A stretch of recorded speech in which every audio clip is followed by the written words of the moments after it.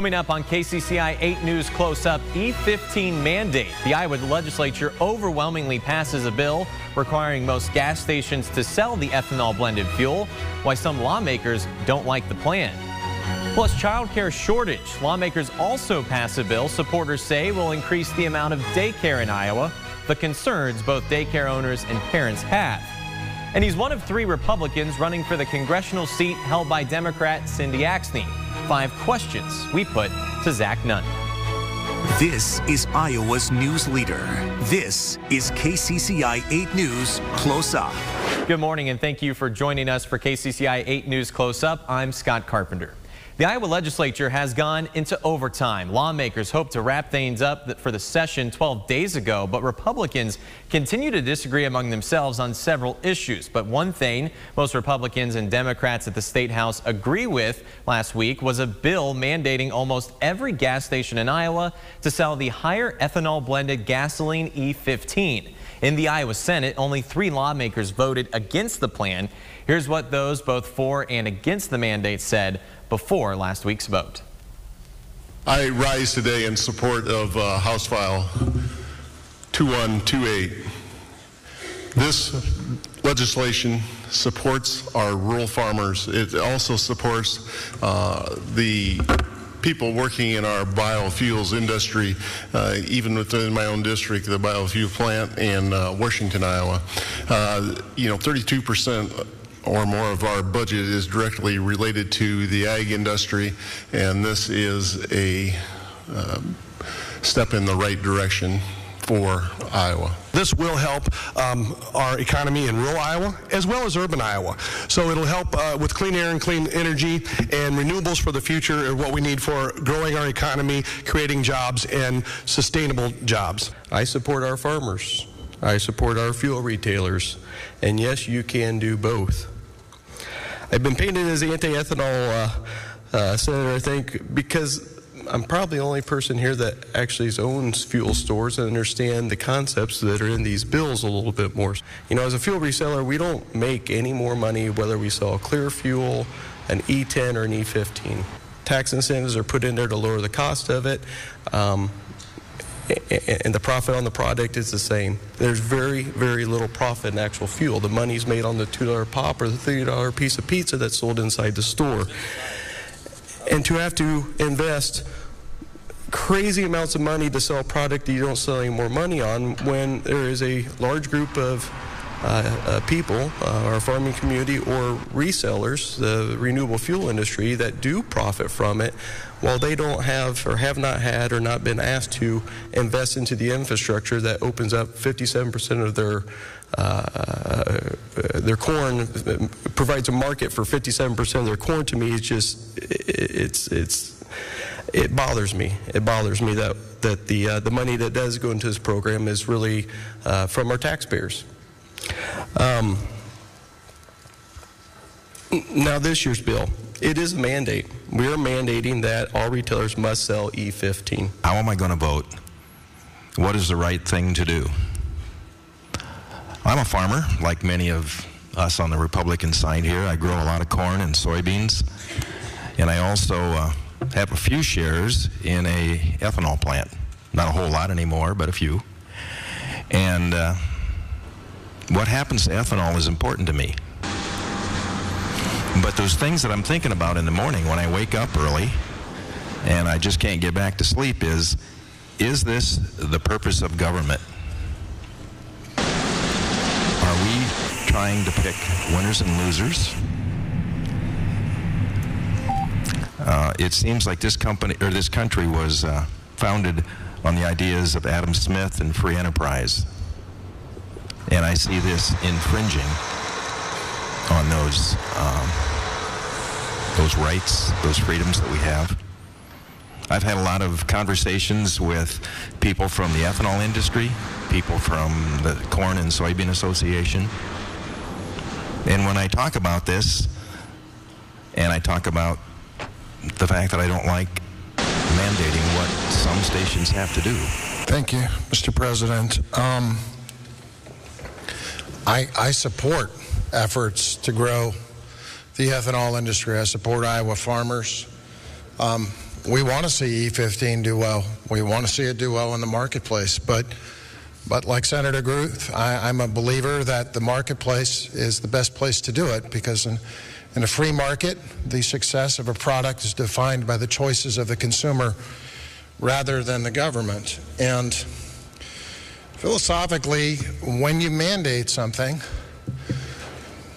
you know, you're kind of telling that business, we're going to define you. This, in my mind, puts us on the wrong trajectory. We're all very upset about the vaccination mandates when the government said, you know, you will be vaccinated or you won't have a job, to our healthcare workers. And we just seem to be on this path where there's just too much comfort with the government making these kinds of power grabs into our private lives and businesses and then handing us the bill for it. So I understand the motivation to promote ethanol, and I think some very good arguments were made. I do think E-15 is going to survive and do well on its own merits in the market, and I just don't think we need to involve Iowa taxpayers in that conversation, nor do we need to force the smaller family-owned businesses to pick up the tab for all the infrastructure that's going to be asked of them. This legislation is good for Iowa. The legislation opens new markets for Iowa's ethanol, cleaner, greener, renewable fuel. Iowa biofuel standards is estimated to boost Iowa's GOP by $457 million, support 3,500 new jobs, add $550 million to the Iowa household income, and create state and local revenue, increase state and local revenue tax by $180 million over the next 5 years. Those are big numbers for our state, guys. When we talk and look at our nation's need for energy independence, Iowa is poised and in a great position to play a key role. Now, the bill, which was supported by Governor Kim Reynolds, is now awaiting her signature before it becomes law. This bill requires all gas stations offer E-15 gasoline by 2026. However, the bill does have some exemptions. Gas stations that don't have equipment that can handle E-15 can request a waiver. Stations that sell less than 300,000 gallons of gas a year can also get an exemption if the station's owner has 10 or fewer stations and if that owner hasn't sold E-15 in the past. Republican lawmakers also passed a bill last week that supporters say will help expand child care in Iowa. Next on Close Up, why some child care providers and parents say this bill could actually make things worse. Join Jason Sudeiko and KCCI.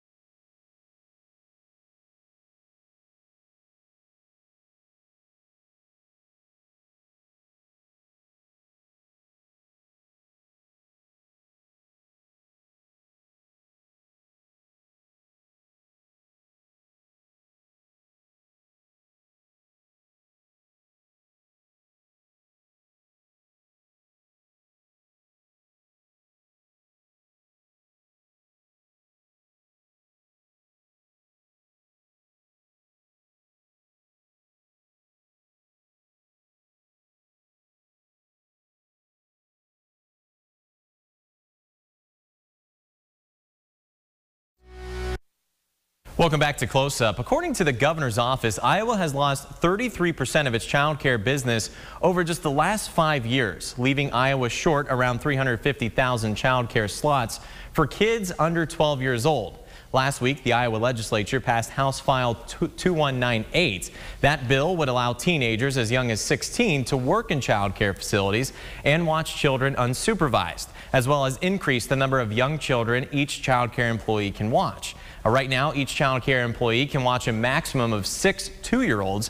Under this bill, that increases to 7. And while employees can now watch 8 3-year-olds, the bill increases that number to 10.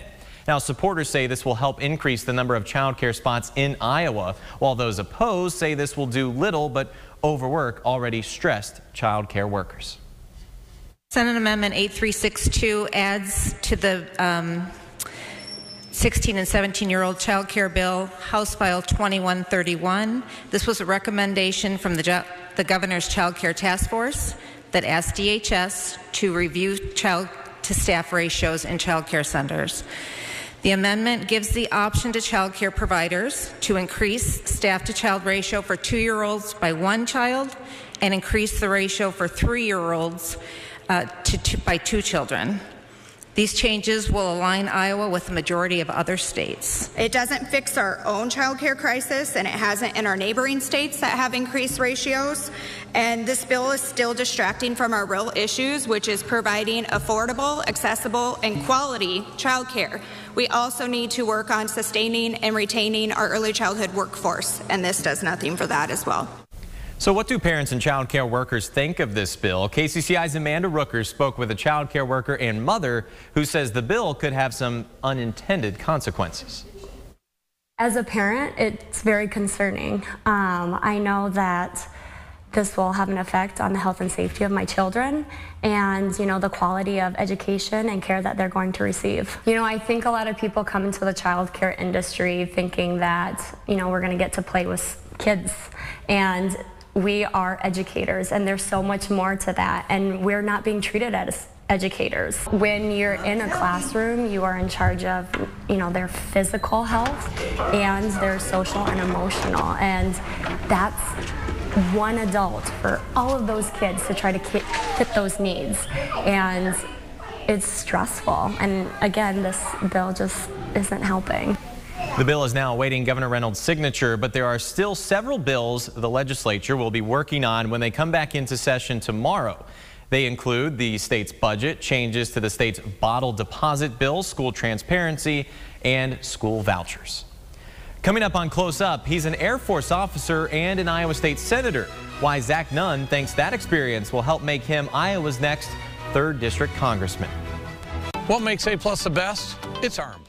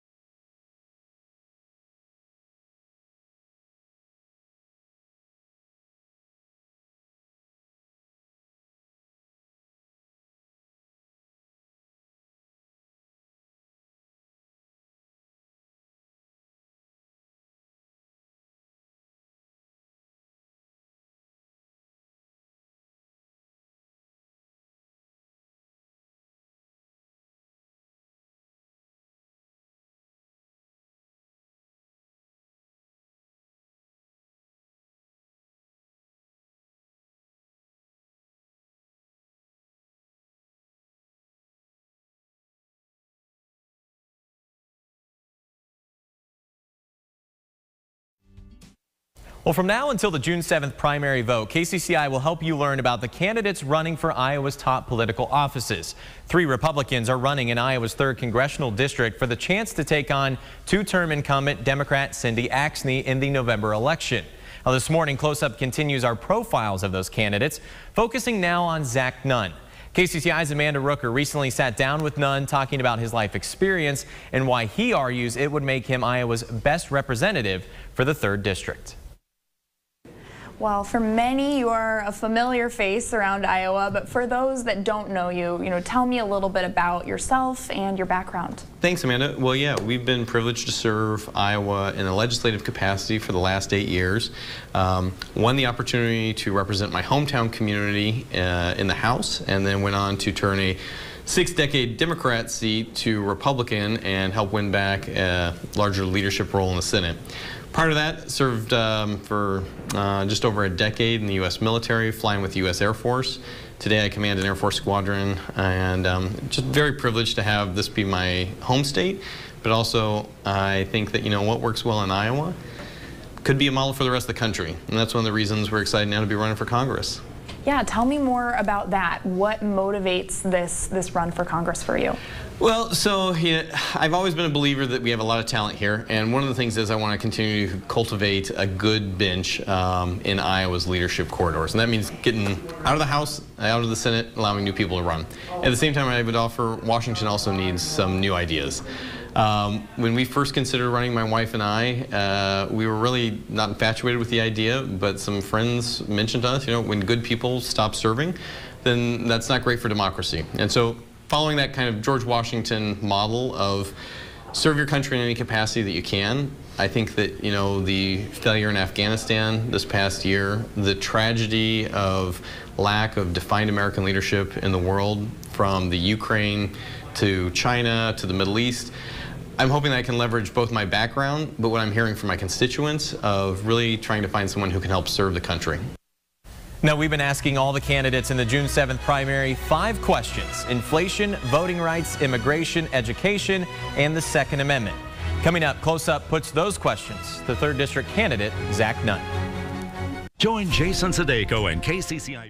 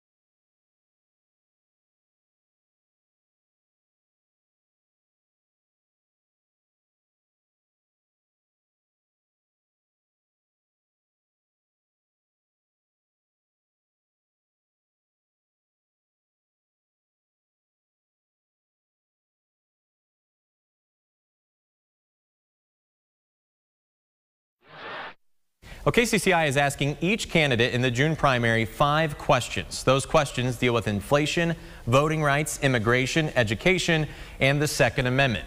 The last 2 weeks, 3rd District candidates Nicole Hasso and Gary Loeffler shared their thoughts.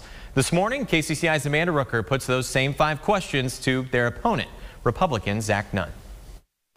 Now, there are 5 topics that we're asking every candidate. Yeah. So, well, the first one was the economy. I know that's something that you just kind of addressed. A recent poll shows that Americans listed inflation as the most urgent issue facing our country right now. Yeah. I know you kind of addressed that a little bit, but is there anything else you would add of how you would address that concern at the federal level? Yeah. So inflation should be of concern to every American right now, not just from a national security standpoint that it destabilizes the dollar, but for middle and low income families that even if they get a dollar raise at whatever job they have, they're seeing a vast greater increase on just the price of everyday goods. You know, bacon and eggs is up dollars on the pound. We're seeing an increase at the fuel pump that's doubled it. You know, this is the kind of stuff that starts to shred apart a good community when people can't even afford to get to work or take their kids to school. At the federal level, I think there's a number of things we can do. The first one, stop ridiculous spending. One of my first priorities would be able to say is, hey, we're going to balance the annual budget and pass a budget, something that Congress has not done for a decade, you know, Republican or Democrat. We've done it in Iowa, and we've shown that it works. The second aspect is immediately get the out of control runaway inflation on key commodities like gasoline and food under control. And that's something the federal government can be much better about if it gets itself out of the business of trying to control the market. Now, the next topic is on education. That's been a hot topic at the State House this session. But looking at the federal level, do you think that there should be action on education in Congress? And what would that look like? Yeah, so I do think the feds have a role to play in this, right? First, let states be the grand laboratories of experimentation here. I think a number of states, Iowa included, has been very good at funding public education year after year. Every year I've been in the Senate and the House, we have funded new dollars to education. At the same time, we're trying out new experiments. We're looking in the Senate right now of this school scholarship to allow parents more choice, particularly for low-income families. Let's find out how that works in Iowa, because a schoolhouse in Iowa is going to be very different than a schoolhouse in Florida, New York, or Oklahoma. The feds can do that by removing a lot of the red tape at the top, and that's where I think restricting what the Department of Ed is enforcing for curriculum, for budgeting, for planning for schools could be better left to the individual states and their respective school districts. Now, the next topic is on immigration. Where do you stand on, you know, what would immigration reform look like to you and the state of our border right now? Immigration reform, I think, needs to be one of the top 3 issues that Republicans are looking at when they take control of Congress. First, secure our southern border. There's nothing worse than those who come here illegally being afforded things that those who came here legally haven't even been able to receive access to. And then the second part of that is identifying that America welcomes immigrants. The people who are hurt most by illegal immigration are the people who came here the right way. But at the federal level, we have far too many barriers for good immigrants to come here and become first-generation Americans. And that's something that should be a bipartisan solution that we can start working on now and will be a top priority for me going forward, because workforce, if you talk to anybody in the state or the country, is something huge. And I think that that's an area where we can not only work forward for, but provide a good on-ramp for folks who want to come here and work legally and do a better job preventing folks who come here illegally from exploiting the system. Now, another thing that has been, you know, a hot topic at the congressional level is things around voting rights and election security. You know, congressional Democrats have pushed to expand voting rights legislation. On the other side of the aisle, you have arguments to secure our elections, to do more on election integrity. What do you think between those two things, and do you think there should be election law reform? I'll be very clear on this. I think this is where Iowa got it right and Congress got it dead wrong. In Congress, they're looking to federalize all of our elections and make it run by one body in a place where they almost didn't let a duly elected U.S. congressperson, Miller Meeks, even sit. They were going to overturn the decision of the people. And we've also seen some of the worst gerrymandering come out of, blue states. I think Iowa does a nonpartisan redistricting map, very fair. That should be the model that we're looking at and allowing states to do it. Additionally, we have extended windows for early voting here in Iowa. In fact, far more liberal than our blue states on the East Coast. So where Iowa's asking for integrity in our elections, paper ballots, photo ID, affirmation that you actually live in a location, that's a best practice, again, that Iowa has led in and should be modeled by other states, not wholesale taken over by the federal government. Now, you have long been a Second Amendment advocate. Right. What would that look like for you in Congress? Well, tell me a little bit about what that's looked like actually at the State House for you, and then, how would that carry over to if you were elected to Congress? So, Iowa, and myself included as a military member, feel very strongly on all of our constitutional rights. The Second Amendment has been very important here. In Iowa's Constitution, we don't have Second Amendment protections. That's something that we've led at the State House and received overwhelming bipartisan support. And voters are going to get to decide in November whether they want that in the Constitution or not. I think we're going to see a huge turnout focused on that issue. The second aspect is gun rights that are truly aligned with the Second Amendment. That meaning that you have the right to bear arms, and those should not be infringed upon. What I don't want to see is that a federal agency like the ATF or Department of Justice decides one day to write a memorandum that goes into effect, and a person who has a legal weapon the night they go to bed wakes up the next morning being a criminal in their own neighborhood. We have far too many decisions being outsourced to the bureaucracy and not being passed by Congress or signed by the president, and that's just dangerous for our country.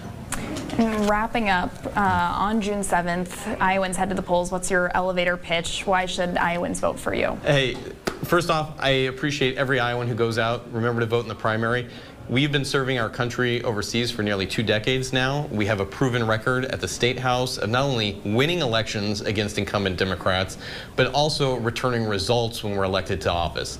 I don't always vote with the majority. In fact, I've stood up to them on things like the gas tax before, but what I will always do is represent my constituents to be able to serve them and put forth the best possible policies to promote Iowa and hopefully lead our country in a way that looks a lot more like what Iowa does here really well.